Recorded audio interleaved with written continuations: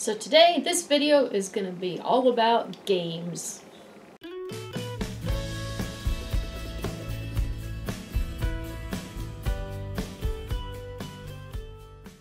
So one of you guys asked me a while back about if we could make a video about what games we play and how we store them. And I was like, yes, that would be such a fun video to make. I didn't have any time to make it back then, and so because I wanted to be able to take time and actually show you and make a series of videos about all the games we have, so that's why I waited till now to do it. But anyway, I thought this time of the year would be a good time to talk about all the different kinds of games in case you guys are looking for some good gift ideas. First of all, I want to talk about how our family got into playing games so much, and that was like, let's see, way back. Dylan was like really little and you were pretty much a baby, I think. One Christmas Eve we got Dylan the memory game, and he unwrapped it and we played several rounds of it and it was so much fun. And then throughout that winter, we had a really bad winter, cold, icy, and then Michael was home early a lot of times, and every time Michael would come home early, we'd get the game out and play it a couple times, and then we'd eat supper and kind of do some other things, and then right before bed we'd play another round or two of it, and it just got to the point where, you know, it just became such a really special time, and we enjoyed it so much that the next year I decided to come up with a different game. Soon that just became our Christmas Eve tradition, where every year, you know, we'd pick out some kind of game for the family, and then we'd open it and play it, and then we'd all go to bed, and then we'd have Christmas the next day. And as the kids grew older, games just became even more, I don't know, fun, exciting, just because we'd sit down and it'd be just that special family time. And I think that, like, when kids are growing up, the most important thing that you can do with your kid is spend time with them. It doesn't matter the things you get, it doesn't matter how you do it. Yeah, how you do it or anything like that. It's just spending quality time with them is the most important thing, because that is what you remember when you look back over the years. At least for us, we remember the games, we remember the fun times together, we remember, you know, even if it's just sitting and talking, or just as long as it's good quality undivided time. That's like the best gift that you could ever give your kid. Every Christmas we get a new game, and then also on their birthdays we give them games then. And the thing that they're most excited about usually is being able to stay up late and play the game. At least growing up, that's what you were most excited about. Yes. It was all about the game for their birthday and being able to stay up late and play it, and even that was kind of like their reward if they did good things, or we did a lot of hard work. You know, we'd always make sure that we got to stay up late and play a game or do something like that. Like, It's good for, like, learning too. yeah, learning is great. Strategy, working together too. Learning to win and lose, you know, being a good sport, that kind of thing. There's just so many good things that games teach. Then not only that, but then, like, there's times when you might be bored and you don't have a lot of money to go out and do something. If you've got a closet full of games, you have always got something to do that's fun, because you can just get out a game, you can pop up popcorn, and you can have fun. And it doesn't, you know, take any money to really do it other than the investment of the game, but then you can use that game for years and years and years, so I think it's a great investment. So anyway, we are just going to show you all the games that we have and point out a few of our favorite games, and then we're going to show you how we store them all. But so what we do is we have like several shelves in my shed out there, and we keep all of our games out there, and then we bring in the games that we like, that we're playing currently, and we keep them in the house. And then if we want a game that's out in the shed, the rule is you have to take 1 or 2 games from the house and put them back out in the shed and get the other games and bring them in. But that doesn't always work like that. Sometimes. Yeah. Sometimes we tend to just run out and get one, and before long we have like 50 games back in the house again. And then we have to take them all out there, and then we don't get them put back on the shelf neatly. So, but anyway, I don't know, do you want to start with what's your most favorite game? My most favorite game is Clue. That is just my all-time favorite. Even when I was a little kid. And it's still my favorite. Yeah, I feel really, really bad because back when she was a little kid, she always wanted to play that game. She begged us, and I didn't like the game back then very well, and so I'd always try to bribe her with another game, and we didn't ever play it very much. And then... But now, I'm for sure getting my Clue fill in now. Yeah. Because this is like the game we play every time we have a game night, and we play like 2-3 rounds of it. Right. So. We're hardcore on it too. We don't just play the We take it seriously. Like if we accidentally seen another person's card, we are honest, and we tell them, and then we take all the cards and sort them back out and redo it all over again. Yeah, in the beginning of the game. Yeah, in the beginning of the game. And then we have coded pins, right? And we keep track of who has what. Let's see. And we actually have files. We have like these different colored ink pens, and we keep track of like who has what cards. Yeah. Because it kind of helps you. Maybe it sometimes hinders you, I don't know. Like, for example, if Miley has the knife and I had guessed the knife and she shows it to me, then I either have a color for her, it either matches her token, or I'll write M in the little slot, in here that she had it. So that way I know that she has the knife, and it kind of like helps you throughout the game. It does, because if you know Miley has the knife, and then my mom has the room, so then you guess those two, and then Dylan says, I'm getting lost. It's just hard to explain. Yeah. Okay, I get it. You know where I'm going, right? Yeah. Okay, like for example, if I were to make a guess that Miss Scarlett did it in the library with the knife, and like let's say Miley had the knife. But not candlestick, I like candlestick. Okay, that's her favorite. Yeah, Miley has the candlestick literally every game. Single game. Every she has single a game. Not I don't know how. Every game. I just always choose it. Or I don't. Or I just do it just see if anyone has it. See if it's the murder weapon. Okay. Anyway, let's say Miley had the candlestick, and Brooke had the library.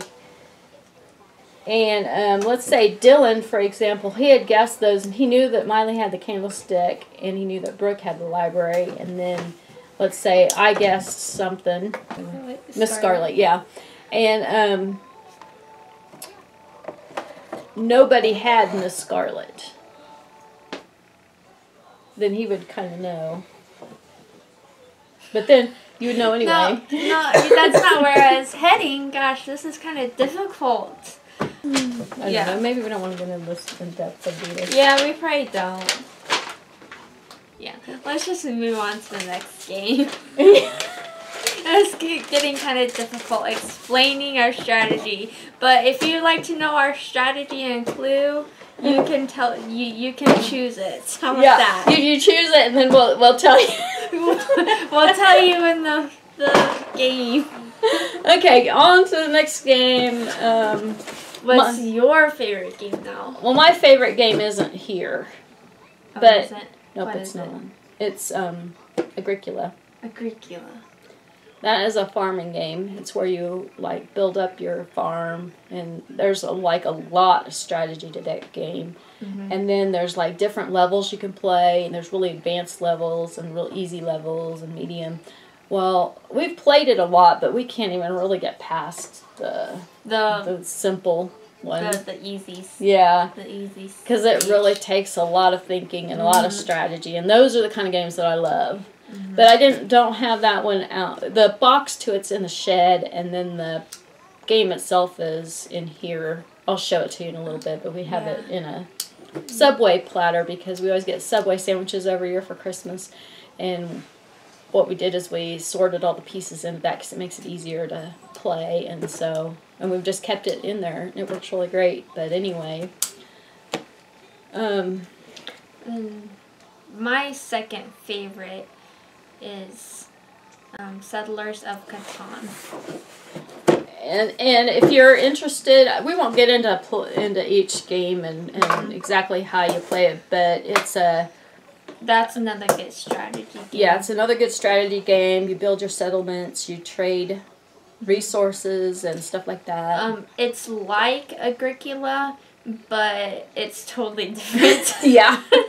So anyway, and then what we like about this game is there's a lot of different expansion packs that you can buy, and you can have different scenarios, and once you learn the basic game, then all the other expansion packs are just more difficult play. One of my other favorite ones is Splendor. I just love this game.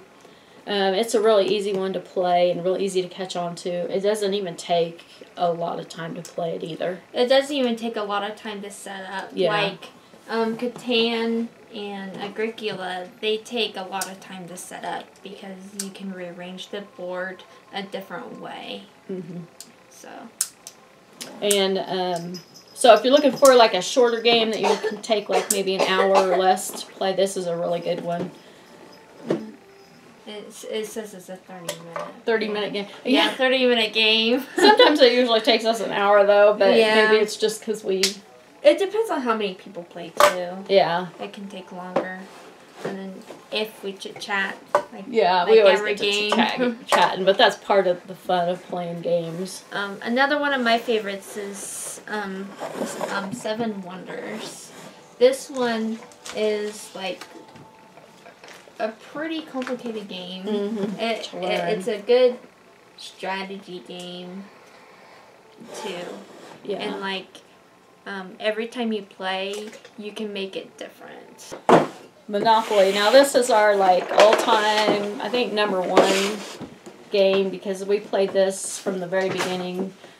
Dylan was probably 2nd grade or something, or 1st grade when we started playing this with him, and it just became a tradition that we play like every year. Well, Clue has kind of taken over that right now. Yeah, Clue is, it's taken over the Monopoly spot, but we really do like Monopoly. We'll have 3 or 4 hour games sometimes. No. 6-7 hour games. Yes. Quite literally. We get into it until the very end. I mean, we play it clear down to where, everybody bankrupts to one person. I get really bored on it. Yeah, Miley's not too much of a game player yet, but I'm working on her. We're trying. Yeah. We're trying to break her. Yeah. She likes Clue, but she doesn't like Monopoly. I'll play Pokemon card. I'll play that Pokemon card game. Yeah, Miley likes the Pokemon card game, and Dylan, do you play that one too? Yeah. Yeah, you play it. Dylan, Brooke, and Miley play the Pokemon card game. And Keisha. So, what is your favorite game, Miley? Clue. Yeah. If you really want to know how we play Clue, just let us know, and we'll dedicate a whole video. Than happy to show you how to play Clue. Okay, so first of all, we keep a few of our games in here. We got Scrabble, Monopoly, and then Agricola. Now this is a really fun game too. It's a dice game. It goes really fast if you like a game, just a quick game to play. Ooh, I totally forgot about this one. Oh yeah, Goblets. That's another good game. But this is a super, super fun game, and it doesn't take very long to play, and there's a lot of strategy with that game. Then there's Nerds. Nerds. It's kind of like a solitaire. We call the game Peanuts. Yeah, we call the game Peanuts. But There's several names for it. I forget all the names, but these are just regular playing cards, and you just that have different colored backs on them. Yeah. Too. You play it like a solitaire game, kind of. Squirrels. This is a really fun card game. It doesn't take a lot of time to play, and it would be a really fun one with kids. And then, oh crud! And then there's Skip-Bo. This is our camping game. We've had this for many years, as you can see. Yeah, the box is about worn out. You'll let me clean up the mess while you move on to the next one, right? Yep, that's right. Okay, and then back here in our hallway, we have a couple of storage cabinets here. And this is our craft cabinet. We have it full of craft supplies and all that. But anyway, on these top of these two cabinets is where we store our games in the house. And right now we have several puzzles, and we have the Settlers of Catan expansion packs, so 5 to 6 players can play. And then we have Exploding Kittens, and that's a really fun card game. And up here we have Magic. If people know what Dungeons and Dragons is like, that's pretty much what it's like. Okay, so there we got Electronic Monopoly, and that's a really fun game. It has credit cards and all of that, but we like just the classic one with the actual money involved. That's just the one we choose because that's just how we played it when we were little. Yeah. So. And then we have Operation and Ticket to Ride with the Europe version, and I think out in the shed or somewhere is our United States version. I like the United States one. I'm not crazy about the Europe one, but that's a fun game though. And then there is a couple of expansion packs for Catan. Okay, as you can see, we've made it out to the shed, and you can see our games right there. Sorry about the mess. But this is pretty much our collection of games. Now that the kids have gotten older, there's quite a few of these games we really don't play anymore, and so we're going to give some of them away. There's a lady here locally that was looking for some games and books and stuff to have like a family game night with her kids. And so I told her that we would go through our games, and I'd give her the games that we no longer are going to use. I like sliders. Oh, Miley likes sliders. Where's sliders at? It's third row. It's right here. Okay, that's a game I don't think they make anymore, but Brooke got it a long time ago for her birthday. Yeah, that's a good game. Yeah. I like Splat. Oh yeah, Splat's a classic. That's a classic. We played that a ton when you guys were little. Mm-hmm. That was many games. Many games. That makes me sad to think about all those fun years of playing Splat. I see a Monopoly City. Mm-hmm. Yeah, there's Monopoly City. Twister! City. Twister. Twister. Miley likes Twister. Mousetrap. Battleship. Here's Catan Seafarers. That's a expansion pack. Then we have Risk, Monopoly Here and Now, and then we also have. What was that? Tinsy. Oh, Tinsy. That's a good game too. If you're wanting a short, quick, easy to learn game and one that doesn't take very long to play at all, Tinsy is fun. Is a good game. We have Racco. Racco's a fun game. Stratego. That's a good game. Yeah, Stratego's really fun. Another fun game, I don't think they make this one anymore, it's the Pirates Dice game. That one is super fun. We'll have to play that one for sure. Mm-hmm. The game Alive. Yeah, That's Alive. a good game. We have this one here. I don't really remember how to play it, but I know it's a good game. Yeah. That one was a super fun game. I remember playing that one with Brooke when she was really little. It was easy. Sequins is a fun game. We like that one. There's Sequins, States, and Capitals. I need to get that one out and play it with Miley because she's been interested in the states and stuff lately. Then there's the Scrambled States of America. That one is really, really fun. There's another classic. Yeah. Guess who? And you can tell that one's been through many, many, many miles. Yes. Dylan and Brooke and Miley have all played many, many, many games of that. And sometimes still do. Yeah. Aren't we missing one? Yes. We are just missing one card. In fact, I think it's that one in particular. Of course, any of the Uno games are fun, like Uno Spin. I think we like that one. And we really, really, really love Uno Flash. I don't think they make this one anymore, but we've played many, many, many games of that. We have Uno Attack. That one's a fun game, too. It's not even in the box, so that shows you how much we played it. We also have Pie Face. Oh, yeah, Miley loves Pie Faced. Miley, you found your Pie Face? Yep. That one doesn't have a box either because we play it so much. Well, that pretty much sums up our collection of games. If there's any game that you would like to see us play or learn more about, just comment down below and let us know, and then we will get it out and either explain how to play it or show you how to play it to see if it's something that you would like to have.